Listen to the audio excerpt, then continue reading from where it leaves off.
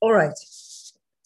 Welcome everyone to our seminar, and thank you for joining us.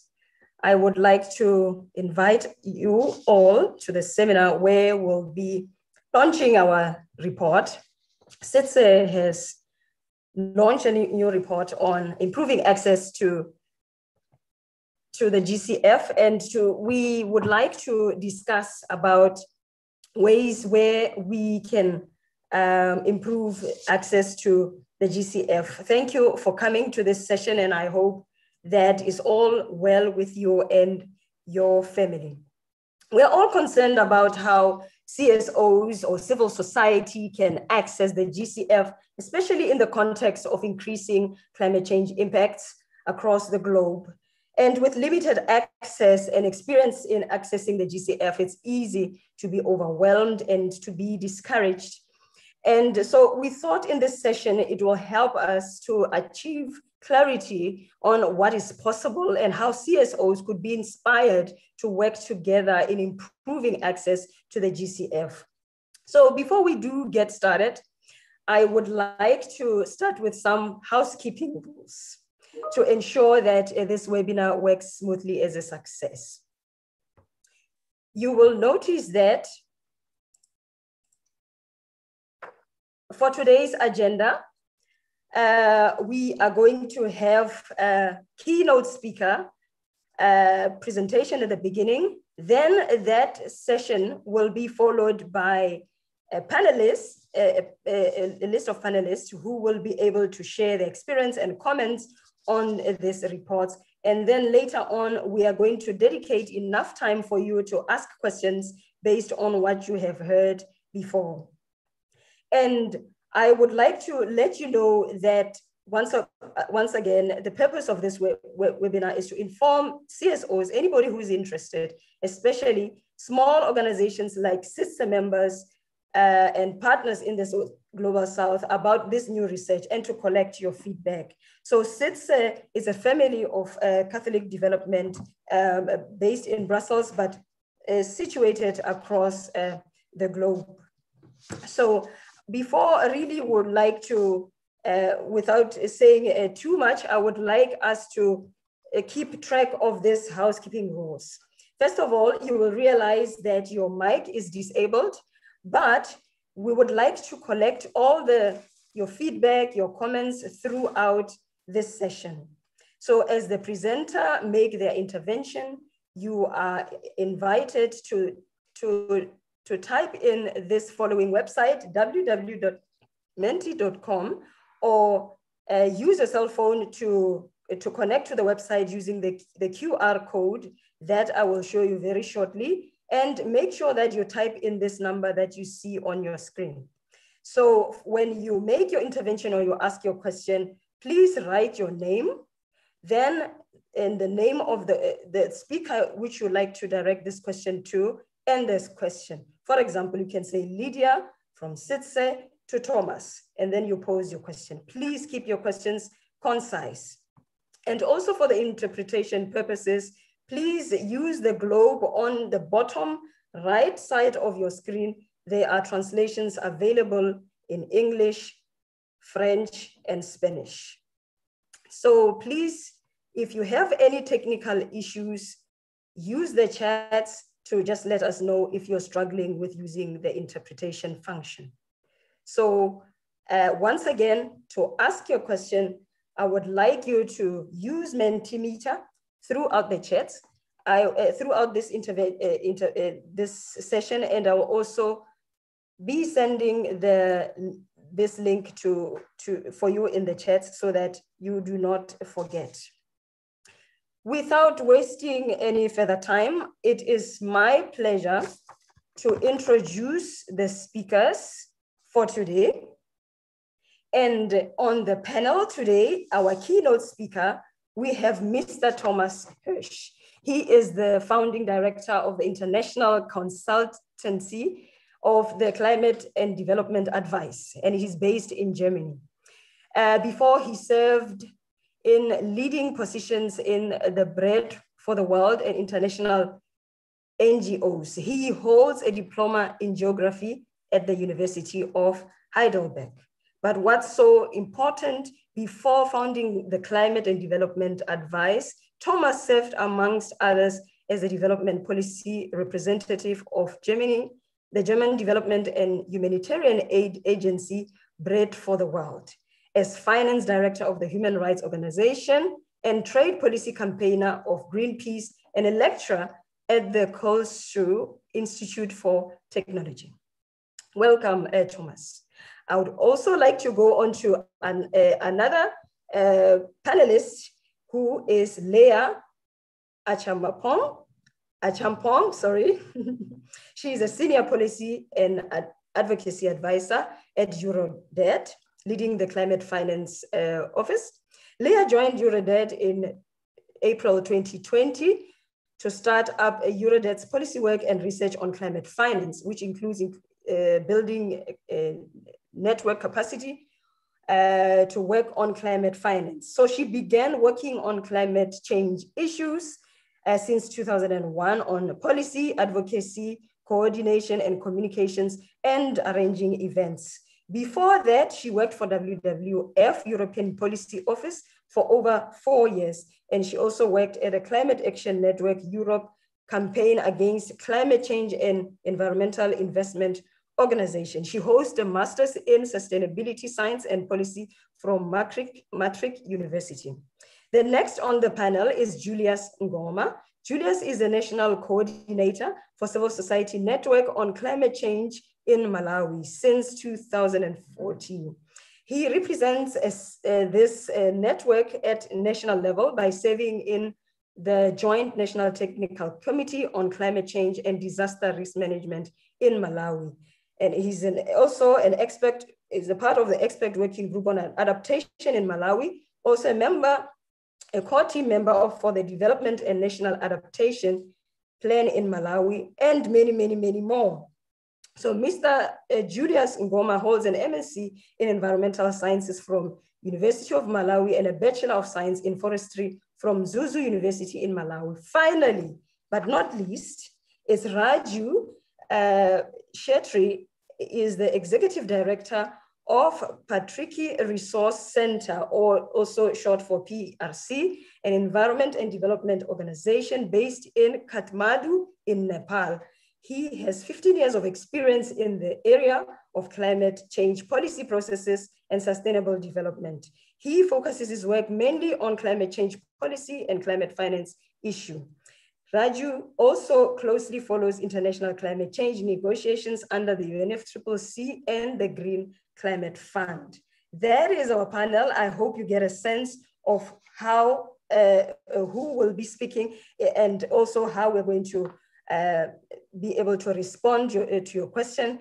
At the moment, I would like to give the floor to Thomas, for Thomas to give us his presentation. Just for a moment.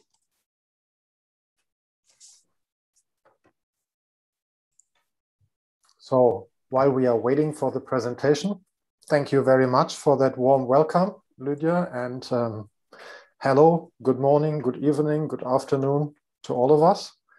It's my pleasure to present in the next 12-13 minutes the key findings and conclusions of this study that was already introduced by Lydia.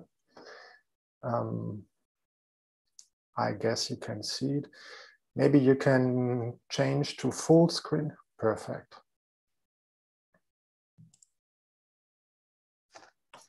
Very good. And maybe already the next slide.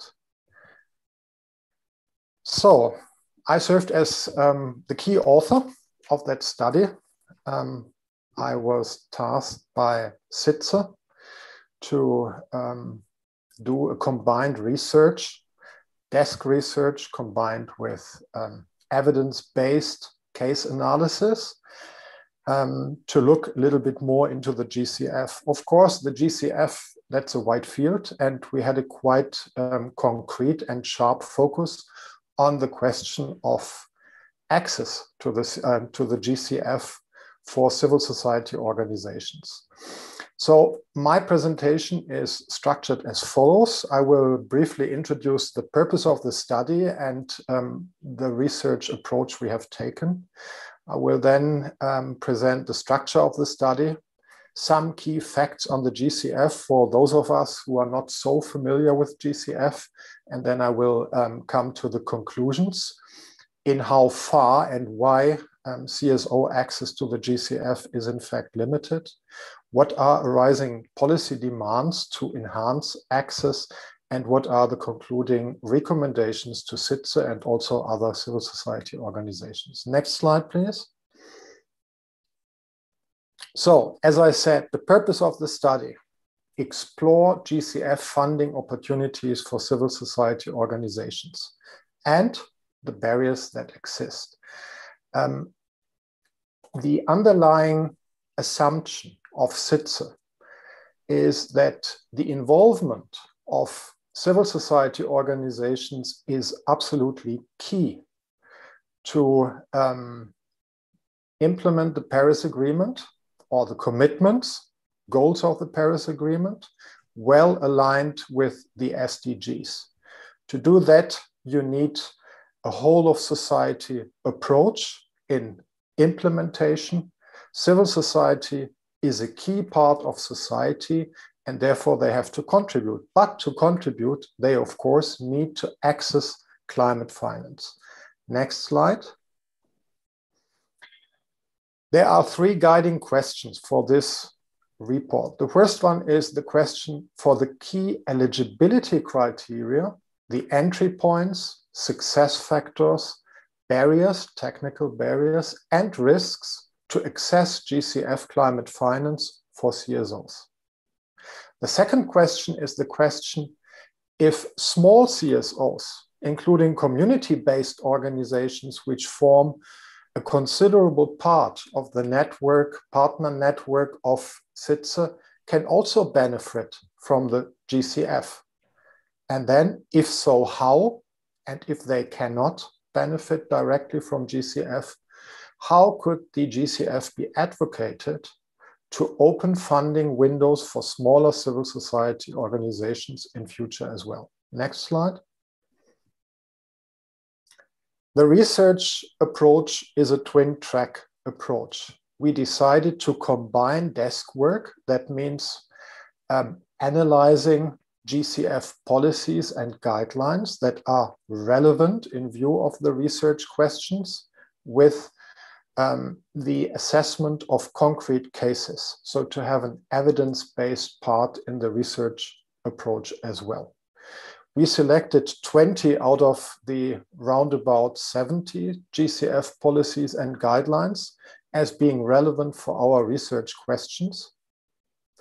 And we gathered information from altogether 6 concrete cases, having interviews with international civil society organizations, with national CSOs from a number of countries, Bangladesh, Denmark, Germany, India, Nepal, Malawi, but also we had a number of interviews with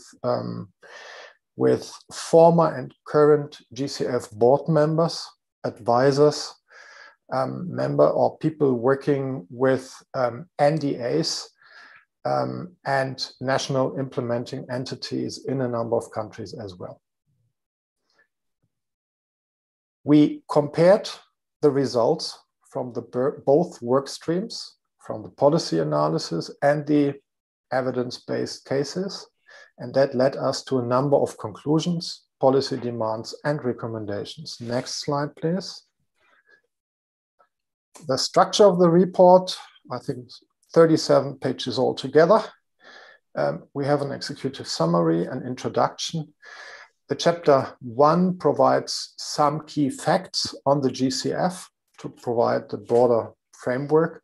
Chapter 2 is dedicated to the desk study part. We analyzed the GCF policies and guidelines on 3 major issues. Number 1 is CSO participation in GCF policymaking, national and international level. Number 2 is CSO accreditation as an implementing entity. So to say, to become a partner, not only to serve as an observer. And number 3 is CSO access to funding, project funding and other funding. Chapter 3 combines the lessons learned from the case studies. Again, on the number of selected topics. Number 1 is CSO observer participation. Second one is accreditation as an implementing entity. Third one is engagement in country programming. Next one is engagement in GCF readiness and national adaptation planning support programs. And then we had 2 analyses of organizations that successfully or unsuccessfully tried to access GCF funding. And the final part are the conclusions and policy recommendations. Next one, please.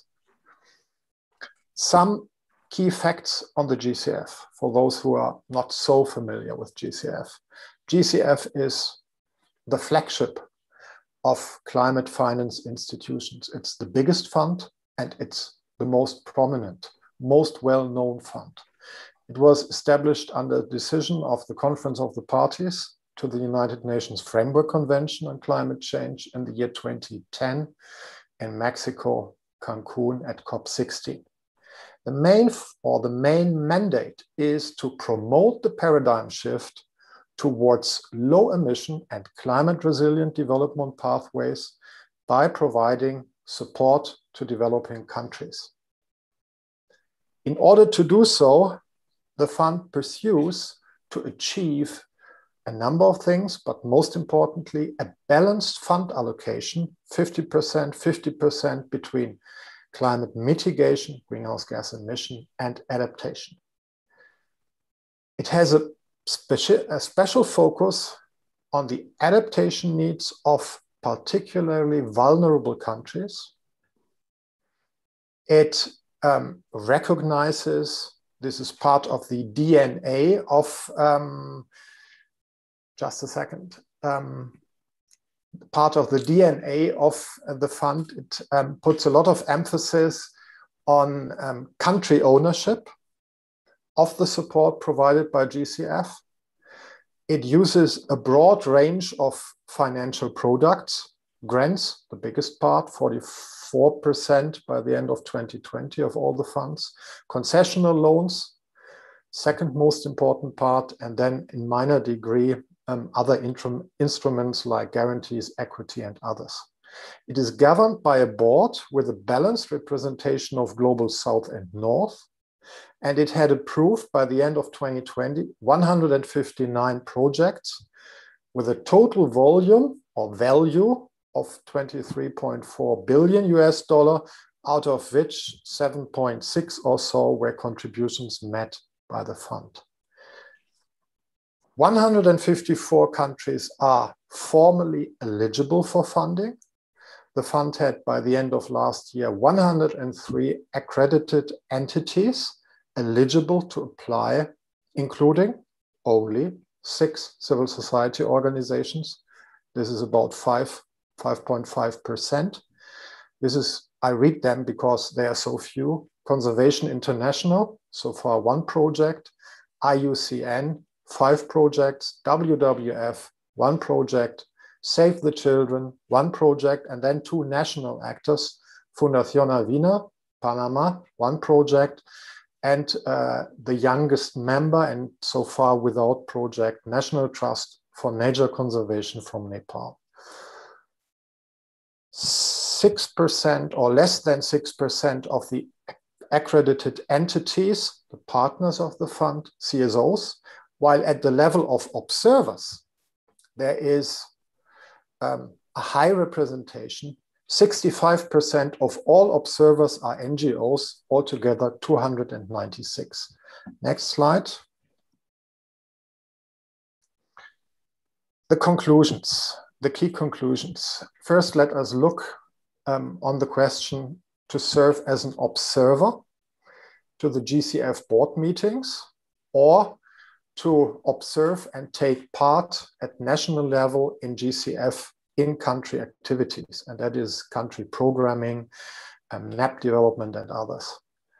As observers to GCF board meetings, CSOs are well represented. And what they do, being observers, is first and foremost, they do lobby work, and their key lobby demands, the priorities, are quite similar to the key priorities, current ones, of small island developing states, least developed countries, African countries. That is, for example, simplified approval of projects, or direct access, better direct access. What CSOs serving as observers do not follow as a priority is to lobby for better access of CSOs to GCF funding. So lobbying for the demands of civil society organizations who want to become partners to the fund is not yet a lobby priority. And it's also not, currently at least, a high relevance for GCF board members. There is, at the national level, there is overarching agreement that CSOs contribute to make GCF country programs, readiness and NAP support programs, more ambitious and more vulnerability focused, and that this contribution is significant. That is almost consensus. But whether CSOs can perform in that role very much depends on the national circumstances. And that means on the room or the space provided by national governments. And in many countries, CSO inclusion and participation is very weak at the country level. And the GCF board and secretariat, according to interviewees, is not doing enough to improve CSO participation in national GCF country programs, despite the fact that this is, according to the statutes or the guidelines, a priority. Next one. Martin, Thomas, you only have 2 minutes. Okay, thank you. CSOs have limited access to GCF funding. They are, number one, disadvantaged to become accredited implementing entities because of the fact that the accreditation process is complex, is costly, and is long. And GCF is not doing enough to enable CSO accreditation, despite the fact that there is a high demand from CSOs, particularly from the Global South, to become accredited. And so to say, in order to provide access for community-based organizations to climate finance, and by becoming that, helping to reform the GCF from inside by good practice. And good practice would mean ambitious and people-centered projects. So the technical hurdles are too high. The next step, once you are accredited, is the question whether you can access GCF climate finance easily. And here again, the results of the study or the research we did show that there are high technical and organizational barriers. Country drivenness and the no objection approach is a significant filter. That means if the government has an objection and say, no, we don't want to see that CSO project being presented to the GCF, there is no chance. But apart from that, there are also a number of technical and financial barriers, which we can then discuss a little bit more in the discussion. On the other hand, there are some special opportunities too. It is obvious that there is a rising demand for community-based adaptation projects. And for these projects, CSOs are considered to be particularly competent. So there is demand for CSO competence at that front. Altogether, we come to the conclusion that it is easier for CSOs to access funds not as a direct partner to the GCF implementing entity, but by becoming an executing entity working together with an implementing entity in the respective country.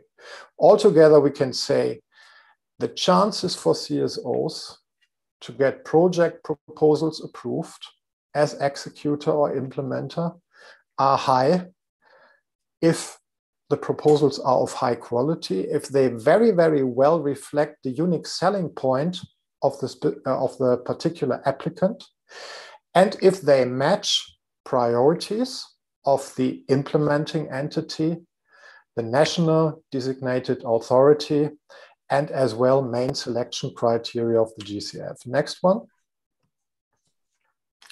What are policy demands that could be raised to enhance CSO access?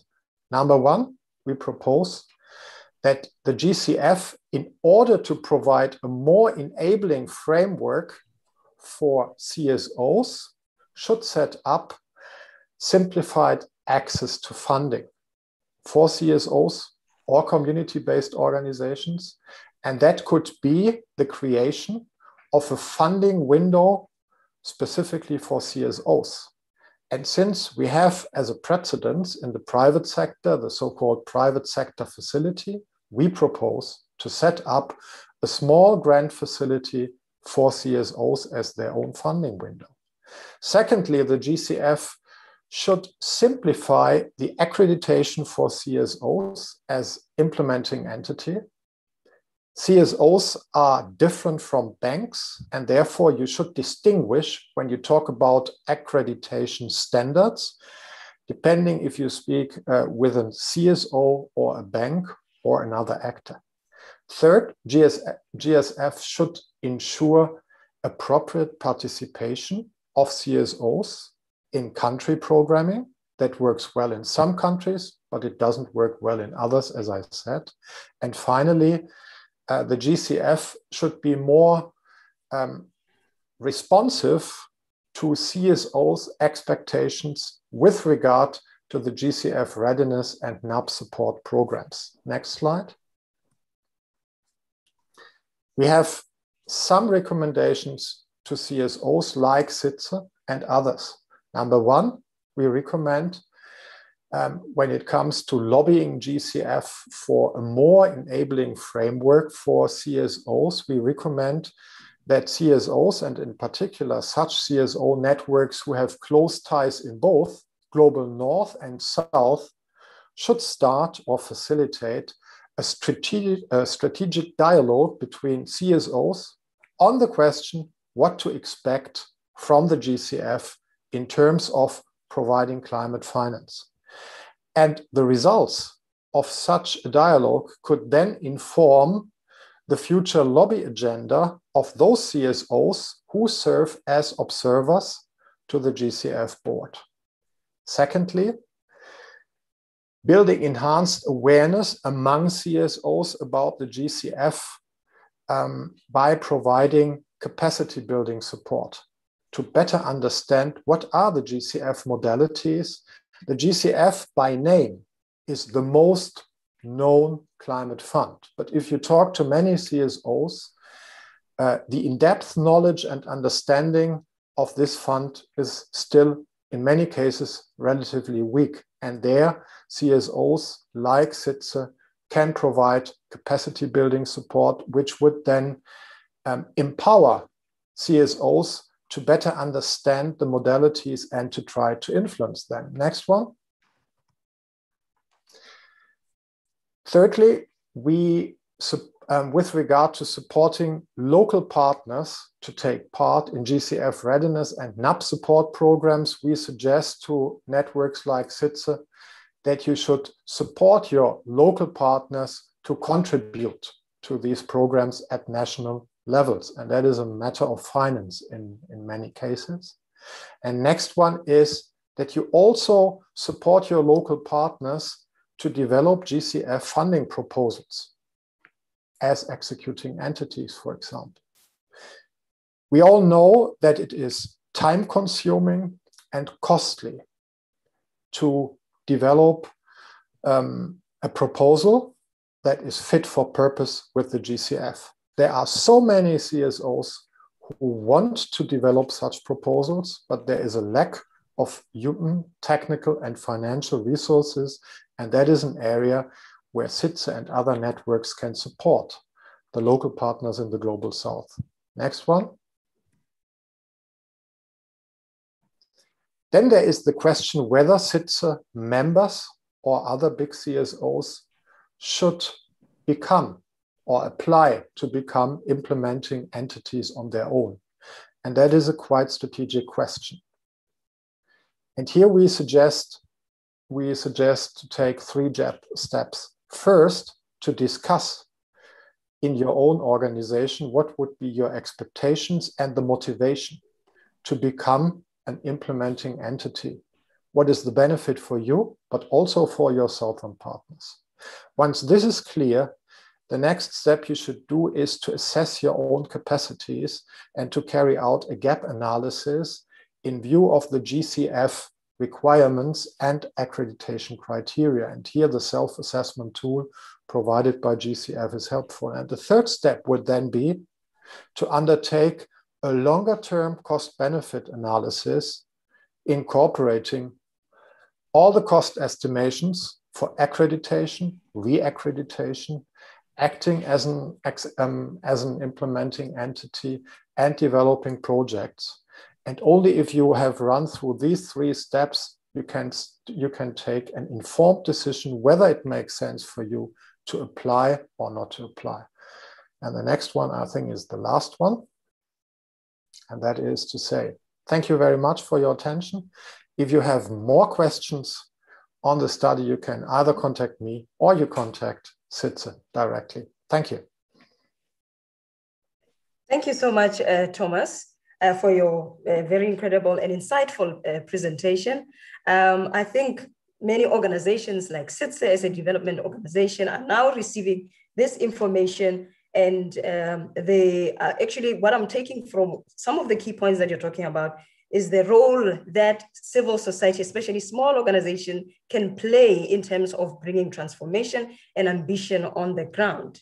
And I would like to call on the next panelist to give a reflection on some of the insights that we've heard, the recommendations, and some of the policy asks based on maybe the experience to engage in the discussion. Leia, the floor is yours. Thank you, Lydia, and thank you, Thomas. I was asked to present the findings from a recent Eurodad report that outlines 6 lessons on development finance that are relevant for understanding how to strengthen climate finance as a tool for supporting sustainable development. Many of these findings echo what Thomas has already shared on civil society engagement and participation, access to finance, and group dynamics. As we all know, the cost of climate action is variable and not stable, and is dependent on specific country circumstances, including because of the variability of shocks, meaning that countries can face the same or another extreme climatic event within a very short time frame. And as such, costs are also variable. As such, it's imperative that developing countries have, climate vulnerable countries have access to a predictable and stable stream of climate finance in order to determine and react to their contingent liability for extreme climatic events. So coming back to the recent Eurodad report, there are 6 lessons that I think are useful and that echo what Thomas has already shared. One is that instrumentalizing policies for other interests, including the interests of countries and multinational corporations, does not allow for climate vulnerable countries to have ownership or enable democratic country-driven strategies. The second is that private sector involvement can be costlier than public service investments and can additionally lead to unplanned elasticity costs. Third, export-driven approaches, meaning strategies that focus on using international trade as a growth strategy to achieve economic development, to sustainable development, have intensified an over-reliance on certain industries to support entire economies.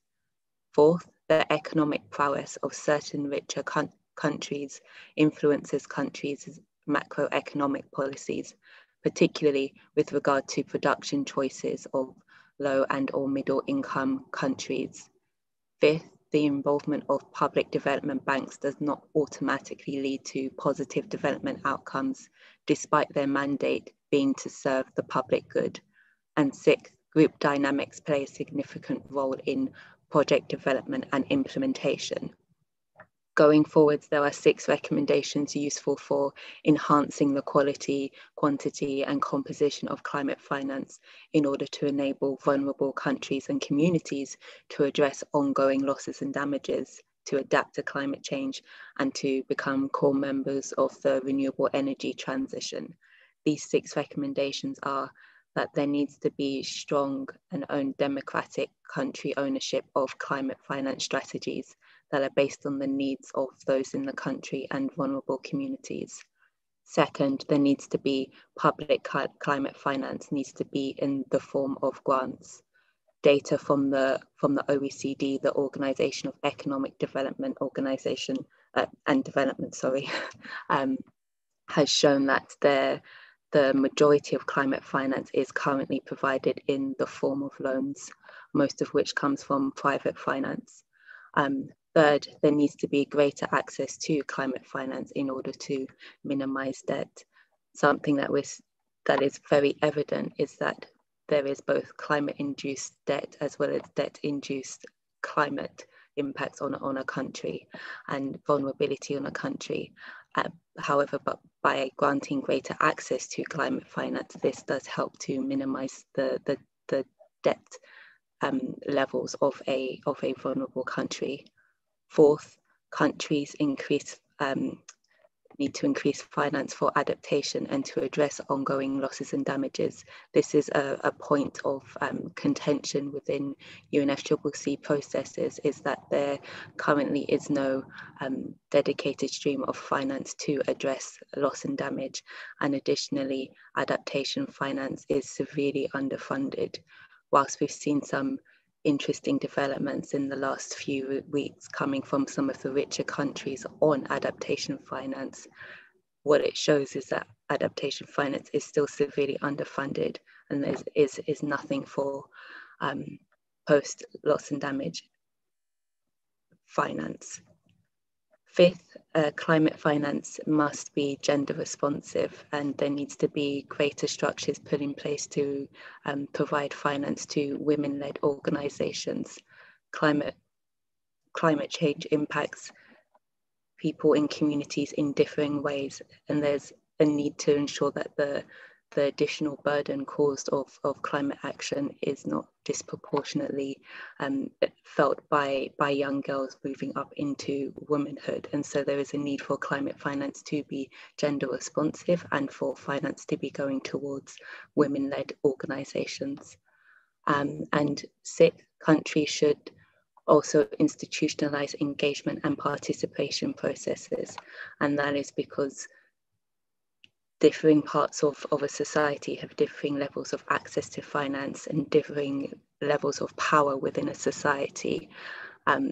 There are a lot of indigenous organizations that don't necessarily have the same amount of access to their public administrations, and as such, their interests are not always adequately reflected within the policies and projects that are developed and implemented. So there was a need to put in place institutional engagement and participation process to ensure that all members in society are included within the process of project and policy development and implementation.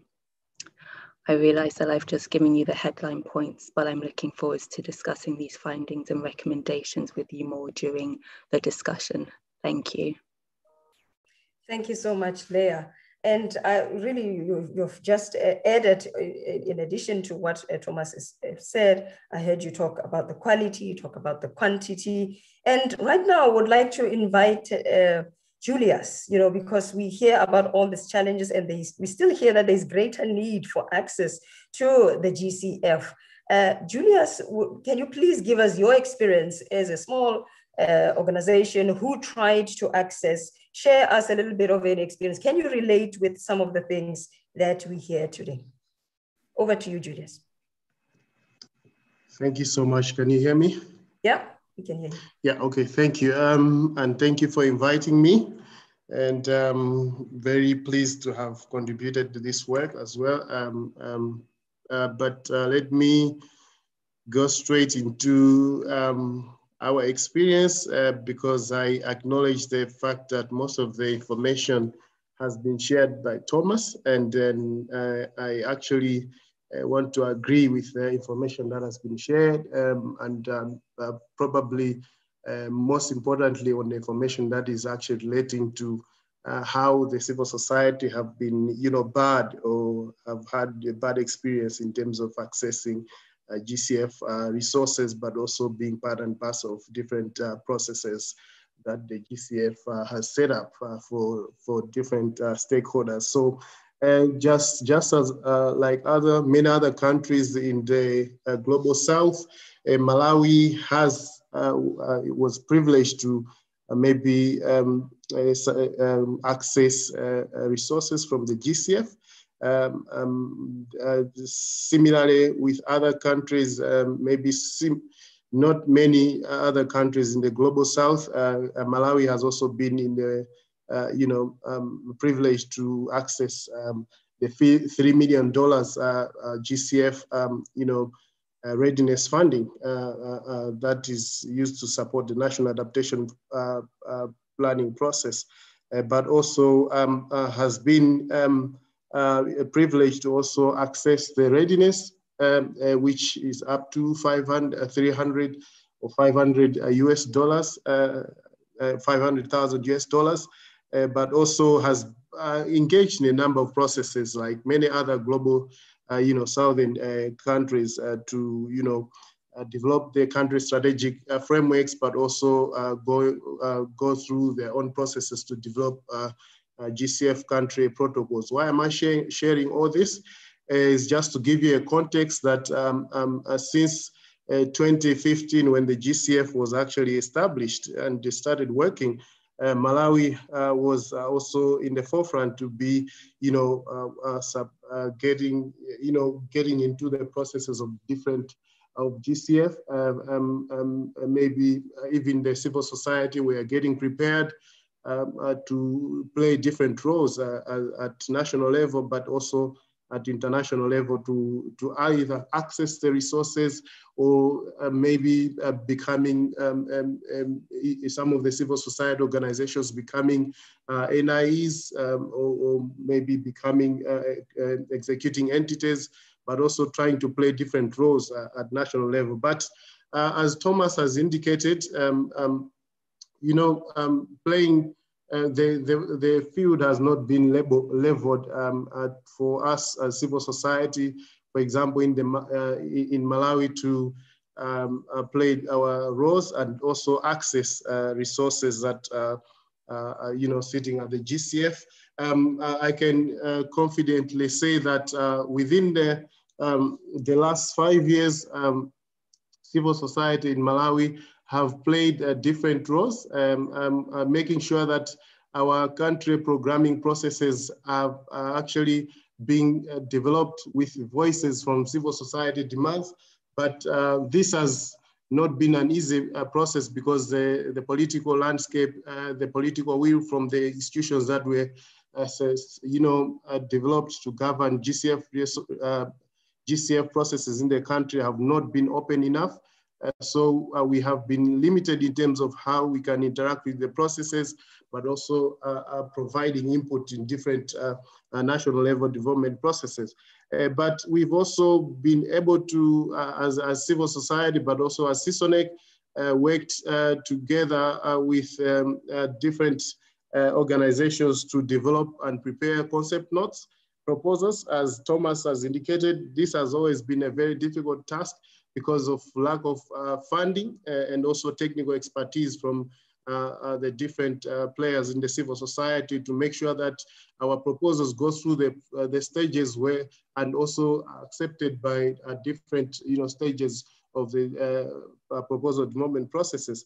But Thomas has also indicated, the process have always been rigorous, requiring a lot of financial resources, and this has always been something that has barred civil society from taking their role in terms of also becoming implementing agencies.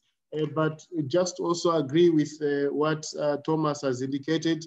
As civil society, I think in the last 5 years, we've tried to play a role of, trying to be one of the implementing entities. And we've seen 4 institutions in the country that are from the civil society trying to express their interest to become accredited entities, national implementing entities.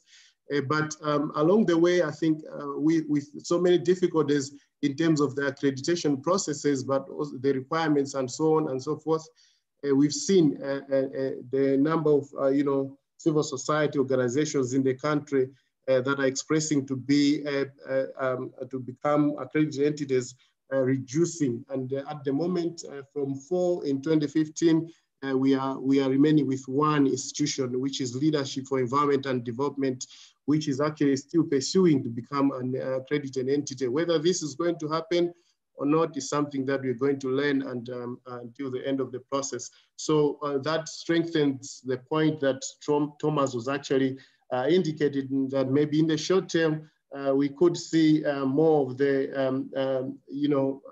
civil society organization playing a role of executing entities. We have seen already for the last 2 years in Malawi, civil society organizations are coming together, build coalitions, partnerships to actually develop proposals and submit together. But one thing that has always been a challenge is to find an accredited entity, which is for us at our disposal. It's always international accredited entities, which have also their own, priorities, but also have their own, objectives in terms of how they want to be engaging with the GCF processes, and they have their own demands towards the local NGOs. So this has also been a very difficult task for civil society, especially the local ones, to actually still engage in the processes.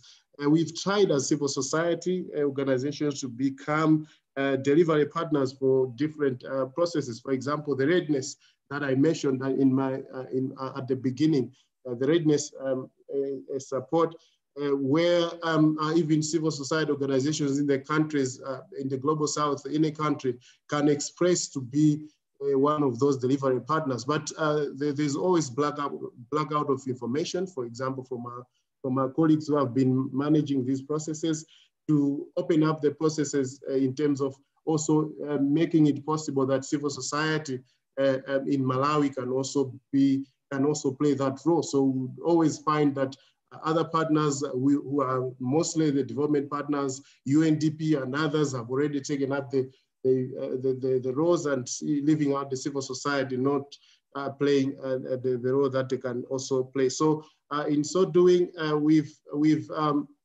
we've not been able to access directly as civil society the resources from GCF, but suffice to say that there are still opportunities that we can still play those roles as civil society. For example, I would outline some of the activities that we can do that are also in line with what Thomas and my other colleague have already mentioned. We still want to build the capacities of the national and local actors on the GCF in order to strengthen their understanding on the different modalities, and also make sure that they position themselves in a way that they can play the different roles in the processes that are related to GCF.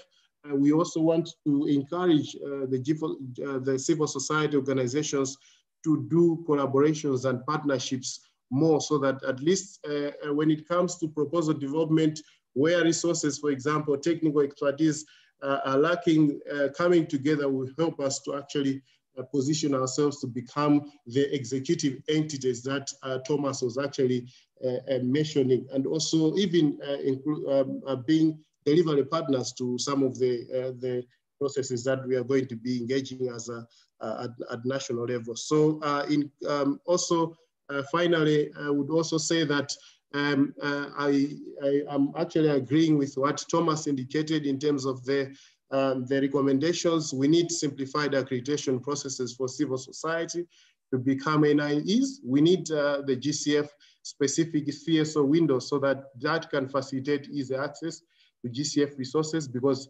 local NGOs cannot be competing with international and even other development partners, which have more of their capacity in terms of so many areas that they can be able to access the resources. But also we need to work on making sure that our countries have effective stakeholder engagement strategies by the NDAs to ensure that there's effective engagement. CSOs can contribute to different processes, can also represent the communities so well in the processes. And finally, also there's need for proper mechanisms for civil societies to benefit from readiness and project preparatory support facilities. As I mentioned in the country, there's these kind of facilitations are far from supporting civil society organizations directly because the process have not been opened up. So we only hear about these support systems, but they're not actually benefiting really the civil society on the ground. So let me stop there, and I can share more if need be. Thank you so much for giving me this opportunity. Thank you so much, Julius. And we did hear about the struggles that CSOs experience when they want to become accredited entities, and some of the recommendations to lobby the GCF to become more, to have a more enabling framework to benefit CSOs. Now I'd like to ask Raju, from a policy perspective, with all this that you hear and with the possible recommendations and how to engage the GSO, what is your take on this? Thank you, Lydia, and also to CIDSE for inviting me to this seminar. Namaste to everyone from Kathmandu. Good to see you all. Well, I think my job has been very easy now because Thomas, thank you very much. You did an excellent job by presenting your paper. I think there are a lot of things that I wanted to share have already been captured there. Similarly, Leia and also Julius mentioned quite a lot of things that I would have already said.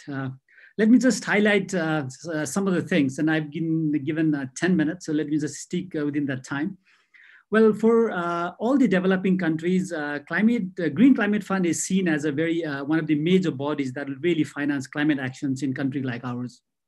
Whether it's for mitigation actions or for climate adaptation actions. And there's a lot of these expectations that the money would go there, it would come to countries, and we'd all access a lot of money to do this, and then we'll solve our problems, kind of. But in practice, that has been very, very frustrating for many countries, even for bigger organizations, with countries with ability to access resources has been extremely difficult. It's highly technical process. It's understanding the whole mechanism of how it functions has been challenging for many of the countries, including Nepal, because the kind of process that GCF really employs is not a very easy and smooth process. There are a lot of technicalities around it. Even those international organizations who accredited with the GCF and try to access funds, even for them, it has been extremely complicated. Now, when those international organizations are facing the challenges, just imagine even the national government organization in countries like Nepal or Bangladesh or in Malawi, or just imagine the CSO organization, accessing this resource. It's extremely technical.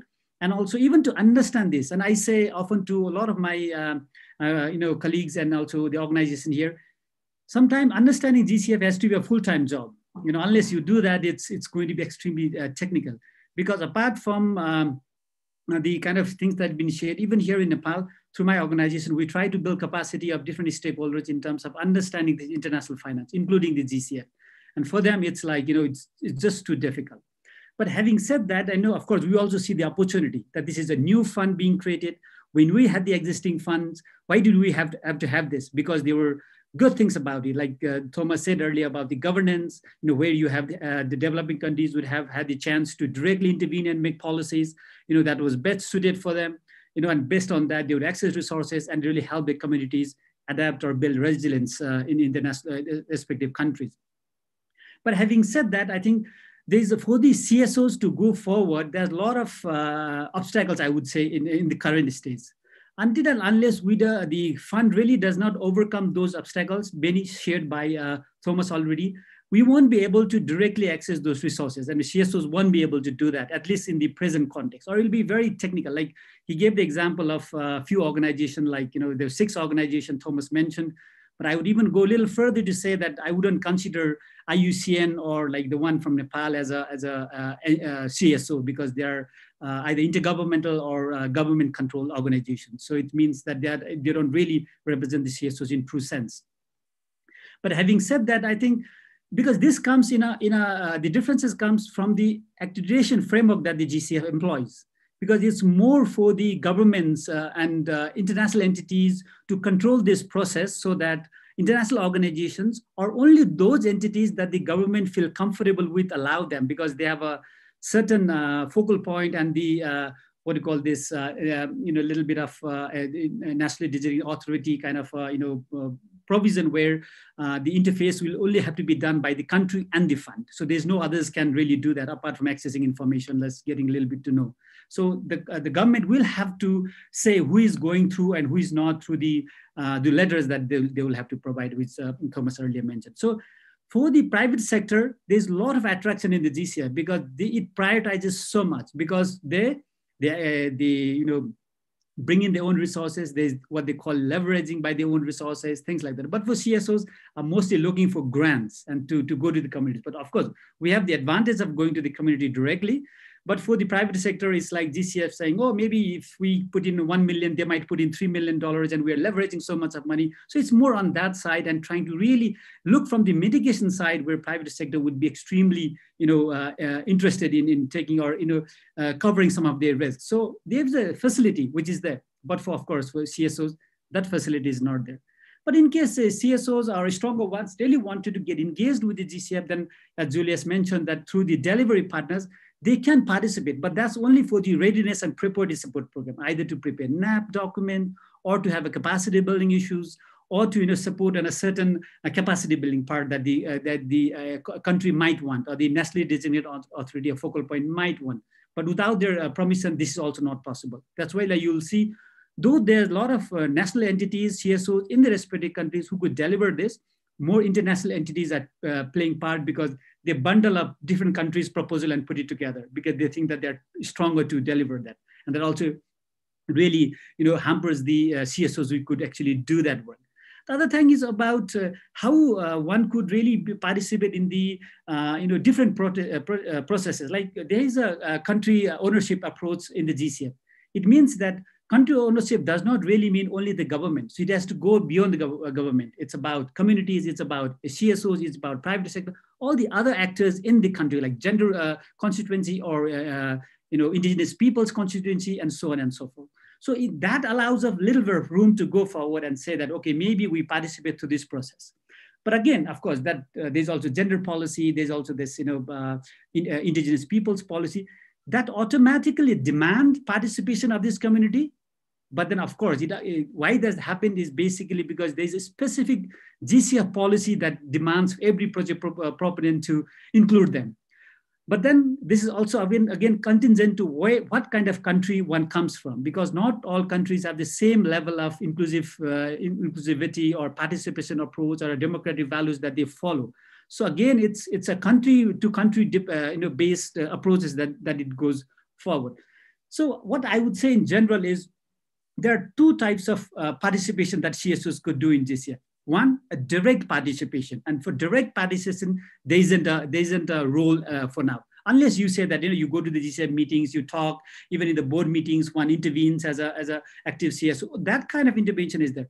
But what I'm saying is directly accessing resources from the GCF and taking to the communities is not possible in the current. So that's what I'm talking about, the direct participation.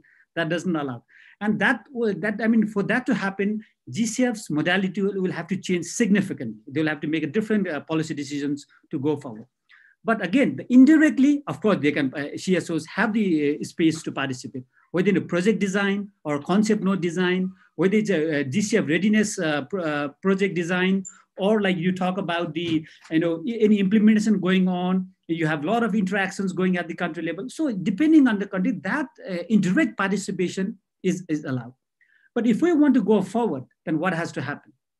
I don't think it's just saying that GCF needs to do this and that is not going to help. Of course, we can give a strong message because even GCF informal group, CSO informal group in the GCF have been calling this for a long, long time, saying that just government accessing resources is not sufficient. The CSOs need to be allowed to access these resources so that they can take directly to the communities, bring back experiences and share among a lot of other people and then really build on that. So that ask has been there for quite some time. But in order to do that, the GCF is not sufficient, because I give you an example. If we have to give that guidance to GCF, that it has to happen at the UNFCCC level as well when you do the negotiations, because the GCF being one of the operating entity of the financial mechanism of the convention, that the COP gives guidance to the GCF. For instance, those people who are working on loss and damage, you will recall from COP 25, that there was a lot of LDCs and CIDSE asking the COP to give a guidance to GCF to open a separate window for loss and damage. But still that didn't happen. There's so much of pressure. Why? Because those countries didn't really agree. So apart from the GCF, where you make all these, ask and all those capacity issues there, we'll also have to work around who are the major players in the UNFCCC negotiation who can, be on the side of CSOs to give a guidance to say that, okay, now you also a little bit open up, because I think you'll see that from loss and damage, that little bit was opened up. Of course, we don't have the perfect what they were asking for, but still that space was there. And that will be one of the entry point. But having said that, asking one of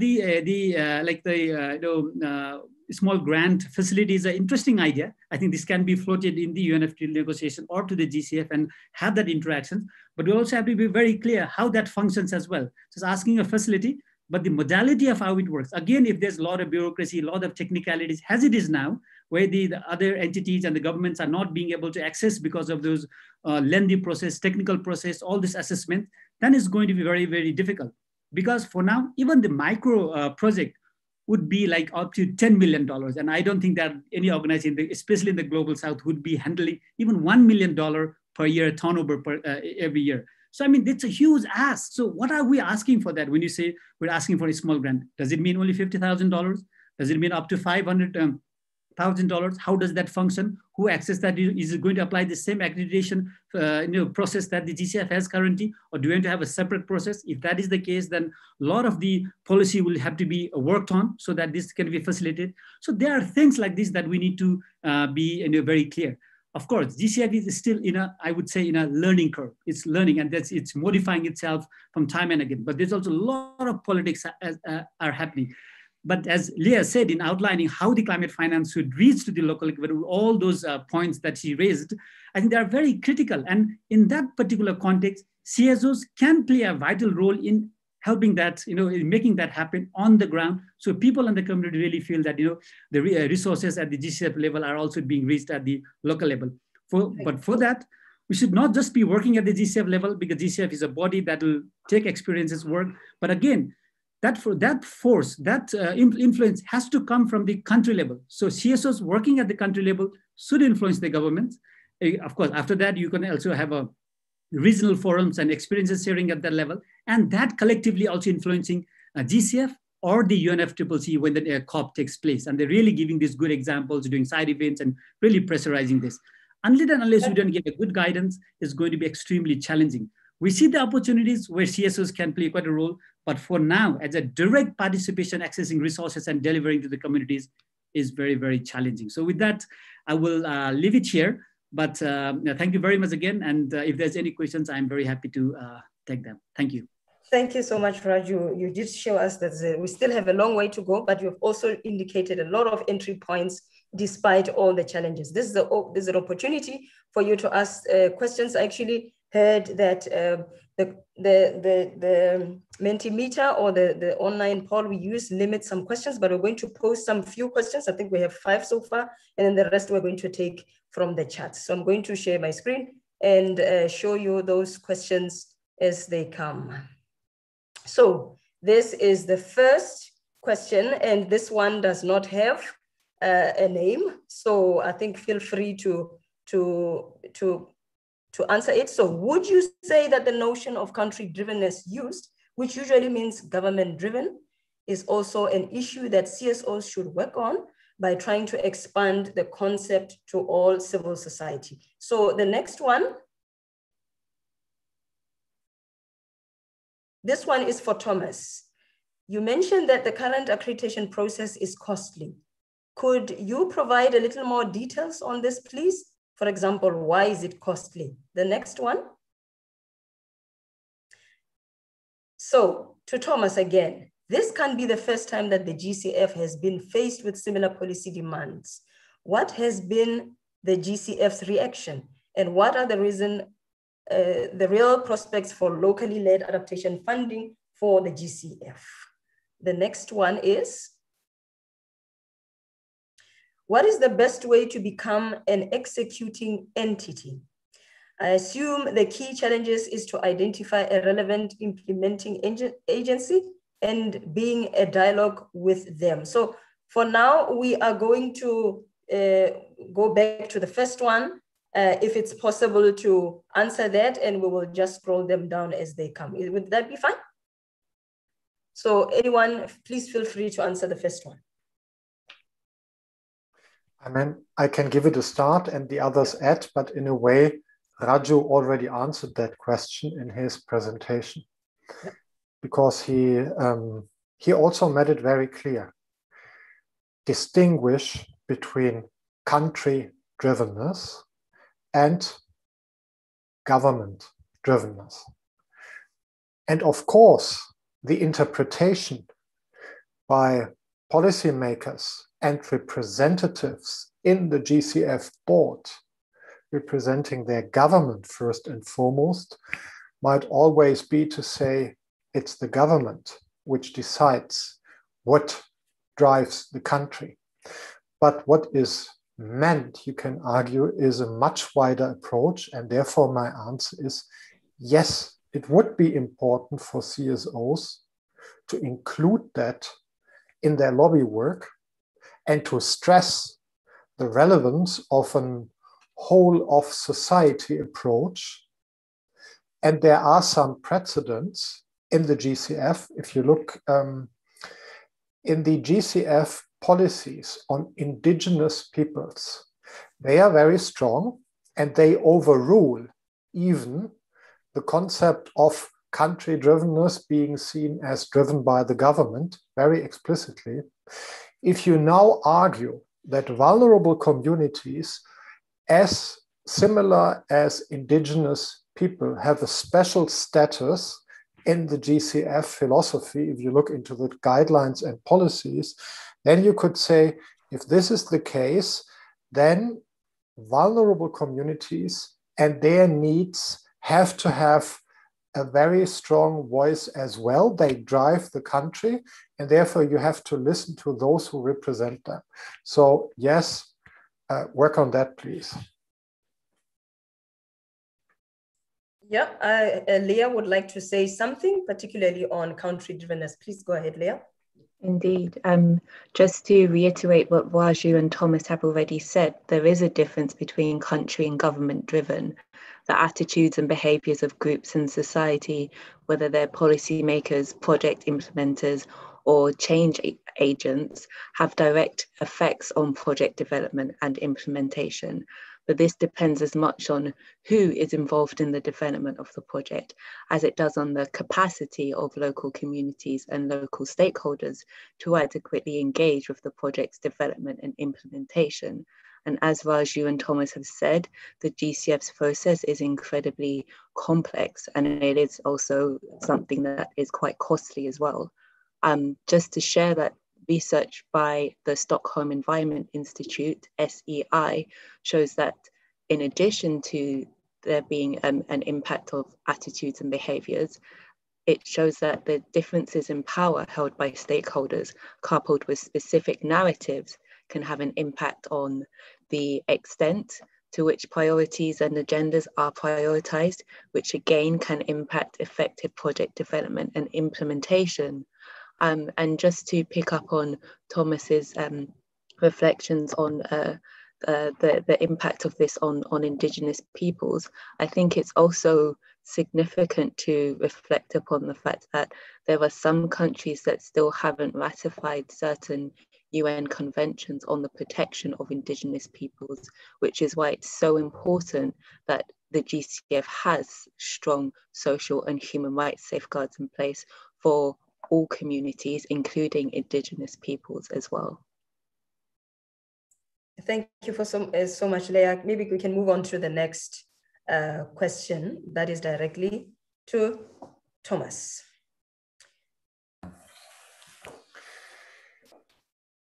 Why is it costly?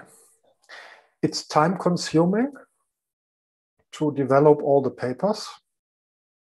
We have talked to a number of NGOs who started the accreditation process. One of them is still in. It's now year 3.5. And the other one decided to drop out after almost 2 years. And now calculate, we asked them how much time. And they said, well, in the case of the organization which dropped out, they assumed that they had to pay 12-person month, full person month, for the person who did the accreditation work. The other organization, which is still in, had after 3 years process at least 1.5 person years as staffing costs. On top of that, you need technical help. So, for example, the fiduciary standards, which are required, they are designed in a way as if you are a private sector actor or a bank, for example. To deal or to comply with these standards is relatively easy for a bank. This is bank business. It's completely different for a civil society organization. Even a big one, an international one, in its usual business has to fulfill different requirements. So here you need technical expertise, a lawyer, and you have to become fit for the purpose. This is only one example. Complaint procedures,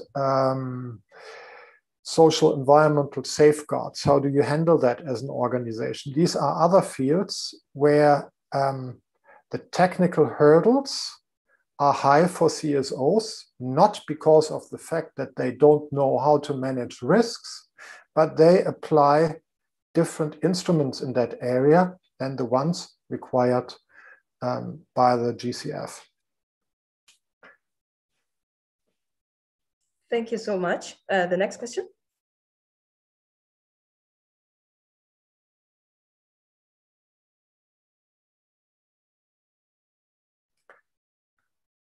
Well, I think that is something you should discuss with CSOs that are in an observer role, or also with, for example, I would say Leia and in particular Raju can give their answer here as well. My short answer would be yes and no. It's of course nothing completely new for GCF to face these policy demands. But there is a but. From my observer perspective, I would say as much as CSOs and observer CSOs to the GCF have lobbied the GCF over the last couple of years on many issues, direct access, but direct access for any type of implementing entity from a country of the global south, not particularly on direct access for CSOs or simplified approval, the same, a very general policy demand, but not sharpened to the specific needs of CSOs. And I would say that lobby work to provide access for CSOs to the GCF so far has not been a real priority of those CSOs who constantly lobby the GCF.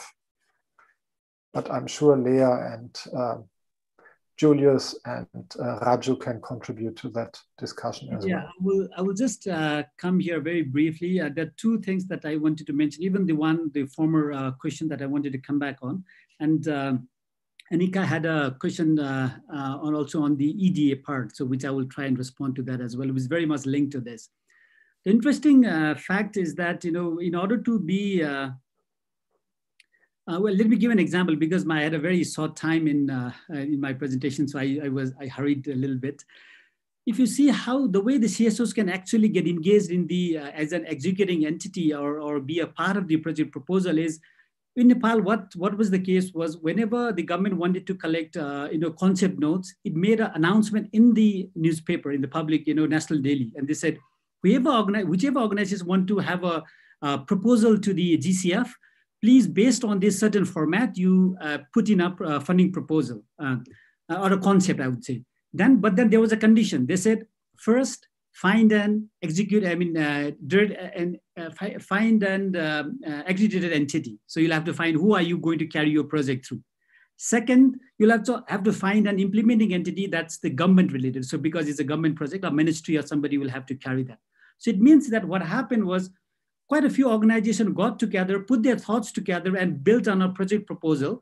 And then through the accredited entity, they put into the government or with the letter from one of the ministries. It meant that now there was already who wanted to be an executing entity in terms of taking that project forward in the future was already identified. That really helped. There was a participatory process.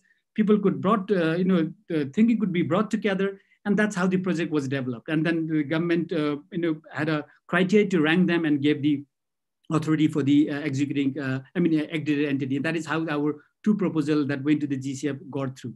Now, this is one of the very good practice. And there's another example similarly now, even indigenous peoples are building, they're finding an accredited entity, they're working with them, they're going to the grassroots level, they're spending some money to do the consultations with those indigenous peoples and making a funding proposal. I think that's also a good way.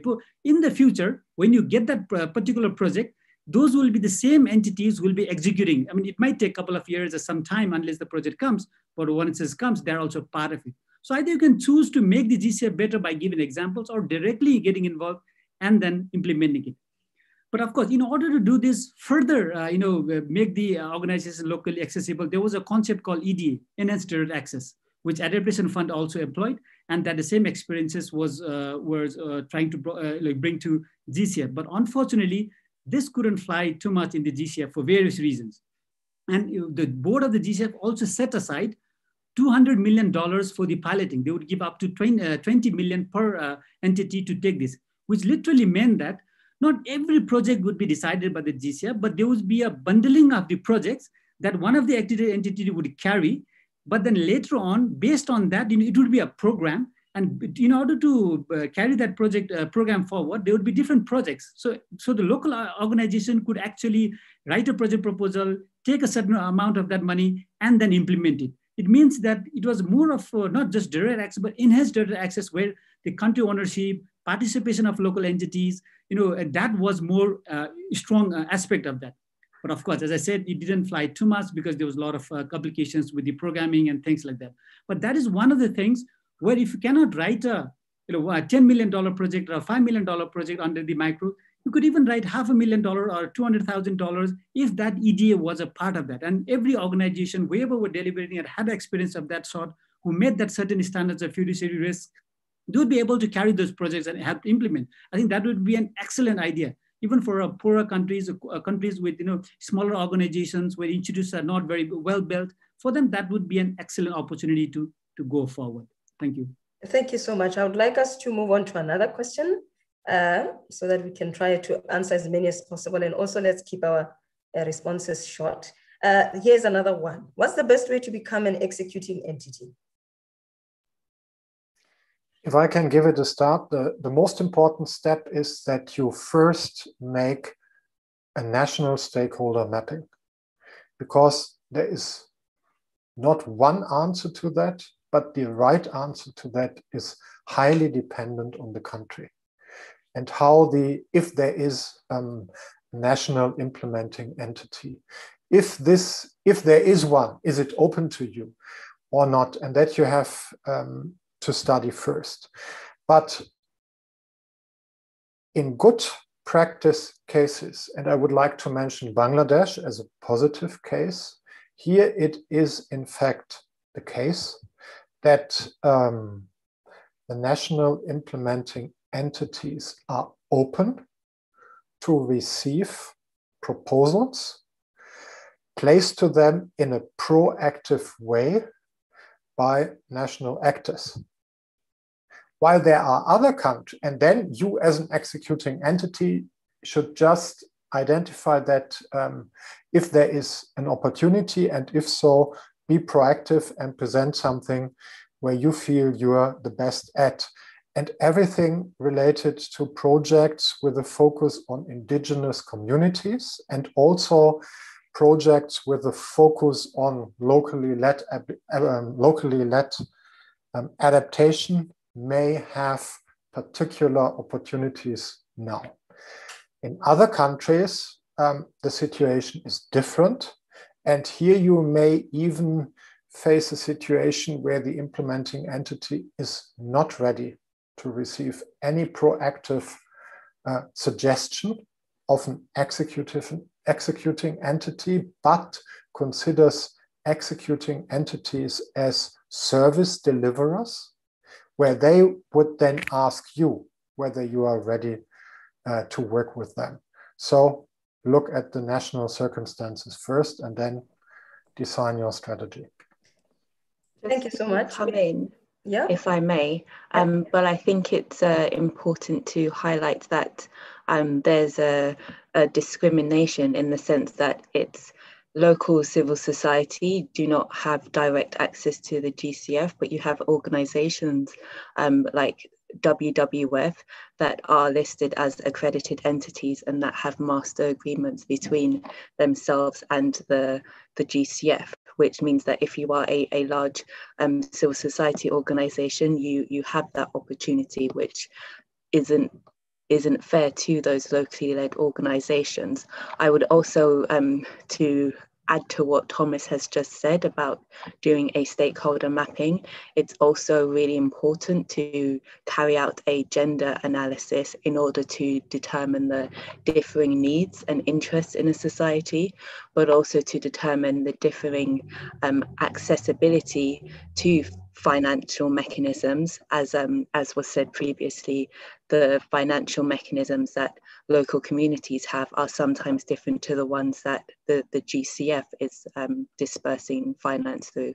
However, access to those finance mechanisms isn't the same across gender lines.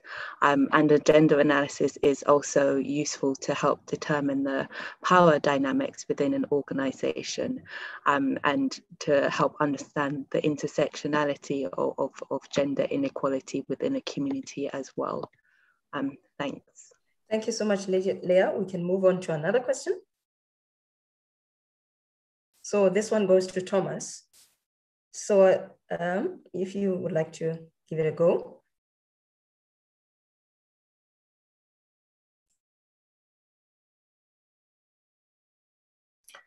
Well, if you want to raise the question whether the GCF is a highly politicized funding channel, then the answer is clearly yes. And that makes it so complicated. There is nothing easy within GCF, not even things that could be dealt with easily are easy in reality. But maybe I also now hand over again to Raju, who has due to his position, lots of insights, and maybe you want to reflect on the question of power relations as well. Yes, just very briefly on this. I think you said it very rightly. Yes, it is a very power play does happen there, and it's like what you have, if you have been following the UNFCCC process, I think it's the spillover of that effect that also is seen in the GCF, because the members, board members are chosen through the UNFCCC process, and that's how it goes. But having said that, if you would like to really experience the first-hand experience and you have not attended any of the Green Climate Fund board meetings, you can, I mean, in the next meeting, you can be a participant, observe, because they're live streamed, or you can also go visit the website of the GCF and see how decisions are taken in certain issues and how the power plays really takes place. And not necessarily just because you hand in the project proposal, it means that you automatically get it. This is also for the project proposal, and it's also for the accredited entities. Just imagine, now we already have about 103 entities being accredited with the GCF. And in the last, if the last board meeting really approved it, it would be additional 6 more. But it means that GCF cannot continue to add these accredited entities, because why do any entity get accredited with the GCF? It's basically to access resources and take it on the ground, right? So it cannot just have a lot of entities. At some point of time, this will come to an end. You'll have to have a cap and not allowed to really have a lot of the entities, or hundreds and thousands of entities coming and accredited with the GCF. So it means that at some point, really cap. But for CSOs to really get in, it can have a provision, because even if it's caps for the international entities and the other organization, government-owned organization or national DAs, it can have a different provision for the CSOs, like the way what Thomas earlier proposed for the facility for CSOs. But this is highly political, because even there are lots of governments who don't want many entities to come in and just the resources being spread out. Even they are very not just for the. I think it's all the board members are all mindful of that the resources cannot be just spread out to whoever is taking the resources. So it also helps. So that's why I said in my intervention, the lobby has to be at the national level, how your country sees CSOs at the local level, and then how the country carries that issue at the UNFCCC at the GCF level, and how that is being discussed. I think that dynamic is a very, very key factor, and only that will determine how it goes further. Otherwise, in this politics, small organizations or CSOs are going to be crushed like in the GCF process, like anything. Okay, thank you so much, Raju. Let's go to the next question. And I think there are 2 questions that were not displayed on in the screen. So also, anyone who'd like, especially anyone who might have not spoken, to talk about this? Next question. All right, thank you. Let me start. I think I also raised this in my presentation on how CSOs can enhance their capacity in developing concept notes. I think there are 2 or 3 ways about it, just to be in short. First one is to make sure that CSOs would have to actually make sure that they understand the GCF process the way it is and how it behaves, so that they can, whatever proposals that can be, preparing, can be responding to the needs that are there, the policy demands, but also the objectives of the fund itself. So capacity building, whether in any way, should actually make sure that civil society are actually answering to those demands. Otherwise, there will be a lot of processes back and forth for you to actually complete certain proposal development, and submit the proposals. There are so many of these webinars that are ongoing, country driven kind of webinars, but also, at international level, there are so many of these discussions that are ongoing on how, civil society can play a role, can develop bankable proposals, it's very important that we have these civil society participating in all these webinars, but even also specialized a kind of training in terms of how to develop proposals. I think it's very important so that at least the proposals that can be submitted to the GCF should be those that are highly technical, but also having a lot of information that can assist the board to actually not delay the process of approving them. Thank you. Okay, thank you so much. There are only 2 more questions, and one relates to what you just said, Julius, about bankability of projects. So the question is, how can we bring the adaptation intervention in a GCF project in terms of bankable perspective? That's one question we have from the floor. And a final question for the days from Gideon, who says the greatest challenges we are facing as CSOs and indigenous organizations are access to an effective participation on dialogues and discussions with our NDAs. It is even easier to meet with accredited entities than NDAs in our countries, especially in African countries. So what actions should be taken by the GCF to ensure that NDAs would cooperate with CSOs in their countries? That's the question. I think those are the 2 main questions. And afterwards, I'm going to ask you to just wrap up, give us your final words, and we will wrap up for the day. Thank you. Anyone can take the 2 questions? On the question of the NDAs, I think it's very important that countries, especially the different institutions that are leading GCF processes in different countries, understand what it means to say an NDA. I think we've had a lot of debate within the civil society to say other countries don't really understand what an NDA is, whether it's a person, whether it's an institution, but that is a very, very fundamental question that we need to be actually analyzed. And if we understand that, I think it would be very good. I mean, moving forward, it is to be very easy for actually the NDAs, which are supposed to be institutions in the country, to steer the processes within the country, where bringing all stakeholders together, having different, and elaborate protocols that can take into consideration different stakeholders, including civil society, to play different roles in the different in the GCF processes.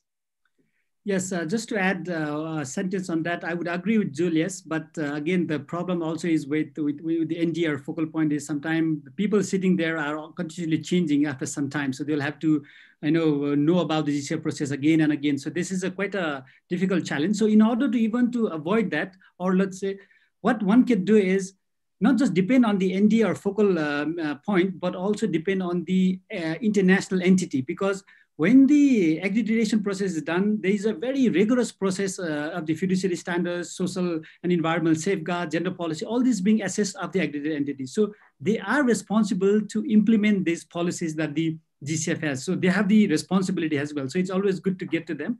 And of course, ensuring that whenever there is a project proposal being put forward, and then to ensure there whether that component, because you have to have a very specific answers in the proposal that all these people are discussed, or interacted with, and the opinions are also reflected, and so on and so forth. So I'm going to check that would be very helpful.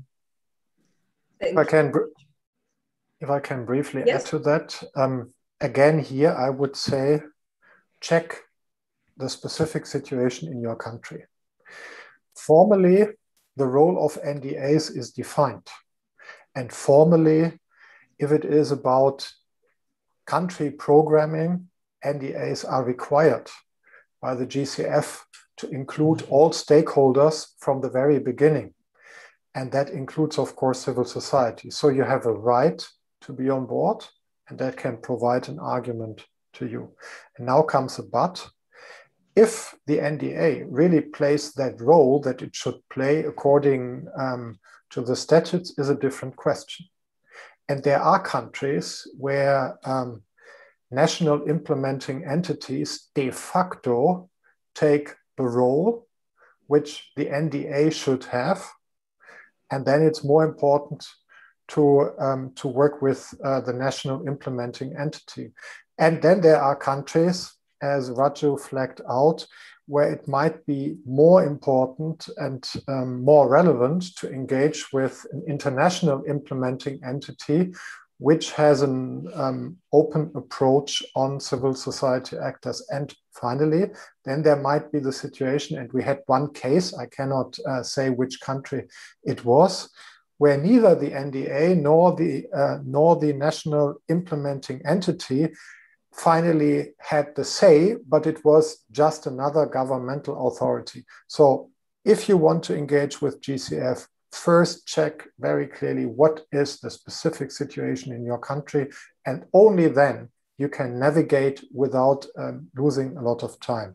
And on the second question, I think bankable projects on adaptation are always possible. And there is pressure on the GCF to deliver more adaptation projects because of the fact that there should be a 50-50% balance, but the reality is more or less 78% mitigation and only 22% plus minus adaptation projects. So there is pressure, political pressure on the GCF to fill up its project pipeline with adaptation projects, and that should provide opportunities for you. And with that, there's need for a lot of, the countries to actually make deliberate efforts to generate a lot of data, come up with the, clear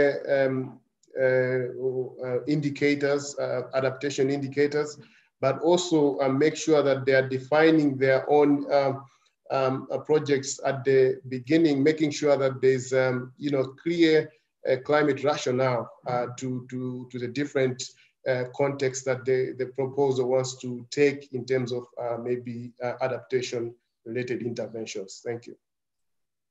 Then final words. Leia, any few words that you'd like to give to anyone before we wrap up? Just to say that all of the discussions today show that there is a clear and urgent need for there to be a predictable stream of climate finance, and that there needs to be greater access to climate finance, not just at a country level, but also for those within climate vulnerable communities. I encourage everyone to look at the different reports that have been raised today and to reach out with any questions regarding how to increase their ability to engage in project development and implementation, and to say thank you to CIDSE for welcoming me on today's webinar. Thank you so much. Thomas, 30 seconds, final words. 3 sentences. One, to correct myself, the figures I presented on the balance between adaptation and mitigation were wrong. I mixed it up, it's more 60%, 40%. Second statement, as a small organization, which is interested in climate finance, don't focus alone on the GCF. It's the highest hanging fruit, and there are many more other opportunities which you should explore. Third sentence, despite that, I would strongly encourage CSOs to look for ways and to lobby the GCF in a way that more civil society organizations become partners by having projects funded by the GCF. Being observer means you are standing at the sidelines and you can comment, but you can hardly change the game. If you want to make the GCF to deliver according to its vision, transformative projects, then you should become a partner and change the system from inside. Thank you so much, Thomas. Raju, your final words. Yes, thank you. Well, very briefly, I would just say that it may be in the short run, it may be very difficult to access resources from the GCF for the CSOs. Of course, this fight has to continue. How we get engaged more actively, but at the same time, we should make best use of these potential indirect participation that CSOs can have, either in designing a project, either in implementing the project, or in capacity building, or sharing information like the way CIDSE has been doing, and there are a lot of things we can also do outside, because the objective is just not to get resources by ourselves, but also to see that whether the communities on the ground are actually being are benefited or not, whether they get the resources to the government mechanism or international mechanism, but ensuring that the vulnerable people, poor people, and the needy ones are actually being served by the Green Climate Fund is very, very key. So in the short run, we focus on these kind of work, but in the long run, we also see how we access ourselves and then deliver those. And I completely agree with the suggestion that Thomas made. Thank you very much. Thank you, Raju. Julius, also a very quick word in 30 minutes. What are your final words to everybody who's listening in? Yeah, the road is still muddy in terms of wanting for CSOs to access GCF resources, especially directly. But that requires us to still do more lobbying for civil society, but also as we are doing the lobbying, we also need to, make sure that we are capacitating ourselves and putting ourselves in a situation where we can really access the resources and deliver at the end of the day. Otherwise, thank you so much for taking into consideration that I should be part of this, and happy to share more information when need be. Thank you so much, colleagues. Thank you. Just to wrap up, Chloe, our colleagues, will be just sharing out a few key points, but very, very, very briefly at the end. Chloe, please give us a summary of what we spoke about today. Well, I took many notes, but I will just keep it brief. I think the biggest takeaway I heard is needing to have more democratic processes, and whether that's a redefining or better understanding of the role of the national designated entity in the process, the NDA, whether that's a better understanding of what country ownership of a project really means. I thought that the comment that Julius made about even how civil society itself operates, and this idea that there needs to be more collaboration within civil society itself if they're going to gain access on the ground.